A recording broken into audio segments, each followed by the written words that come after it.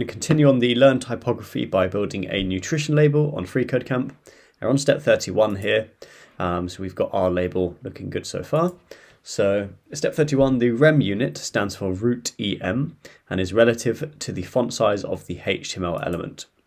So we want to create a sm-text, which was the class that we just created, and set the font-size to 0.85 rem, like so. And if you remember, so that's the root M, so it'll be 0.85, I guess, sort of percent of whatever the HTML font size is. So as we can see here, the HTML one that we set, I guess at the top, is 16 pixels. So it'll be 85 sort of percent of that, on 0.85. And as you can see here, that's roughly 13.6. So let's check that code and continue. So below your SM text element, create a new H1. So H1 and closing H1. And with the text calories, 230, and wrap the 230 in a span tag. So we've got the outside, closing span, like so, and give the span a class equals right. And if you remember, we've got the right class to float right, as we do with the span up here as well. So there we go. Step 33, create a new .calories -info h1 selector and set the top and bottom margin to -5. So just do margin top and bottom -5 px, and then left and right to -2 px, like so. There we go.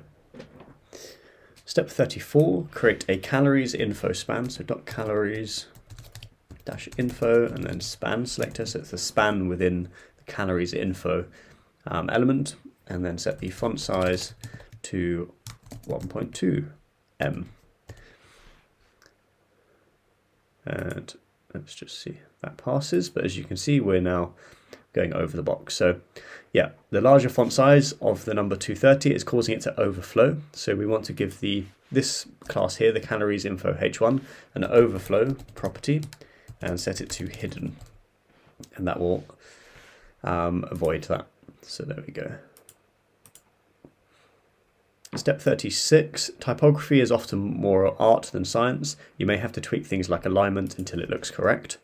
So give the calories info span a margin top and set it to -7 pixels.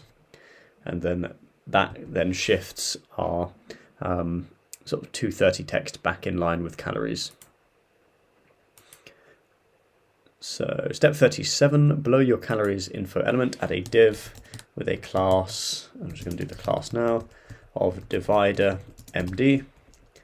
Oops. And we want to just close that div. Is that from this one? Let me just see. No, that's from here, so we just need this div. There we go. Step 38, create an .md, I guess medium selector, give it a height property of 5 pixels. There we go. That's our dividing line again. And then we want a new div element, so div below the MD, and give it a class value of daily-value and sm-text. And then within the new div, so inside that we want to give it a p element, like so. The class is going to be equal to right and bold, so that will be applied to that. And this is percentage daily value and then the star, like so. So let's check that.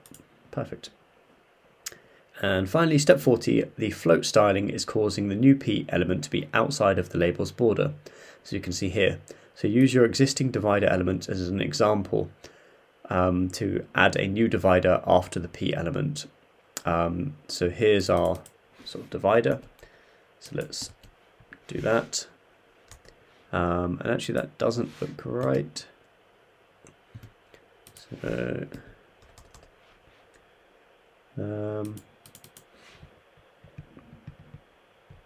use your existing divider element as an example to add a new divider after the P element. So this is the divider. Let's try. That doesn't seem right. Div class divider. I'm just going to check that. Okay, so that passes. I'm not sure about that. Maybe in the next one we'll be fixing that up. But anyway, that seems to pass the test. So yeah, for this step. So thanks for watching and look forward to seeing you in the next video.